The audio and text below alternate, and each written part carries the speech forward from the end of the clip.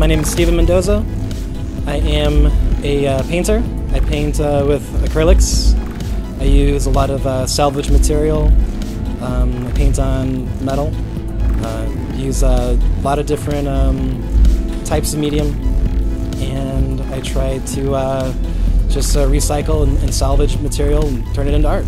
I started early as a kid, always drawing things from my family, kind of comics and making fun of my friends, and kept some very, very intricate notebooks growing up, and decided that I could do it professionally. I just want it to be different.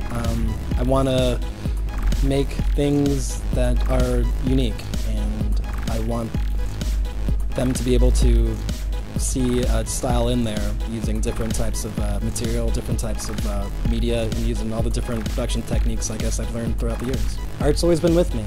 It's always had a special place for me. It's been an outlet, and over the years trying to do other things, I've realized I'm better off doing art. Tonight is a series of blue pieces that I did, kind of taking different takes on how animals feel things.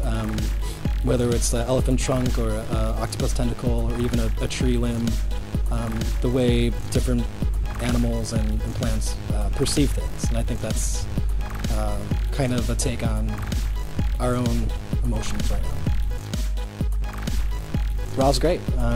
It's great to see everybody put it together. I was totally inspired by seeing everyone come with a blank fence and get their stuff looking nice. My name is Steven Mendoza, and I am a raw artist.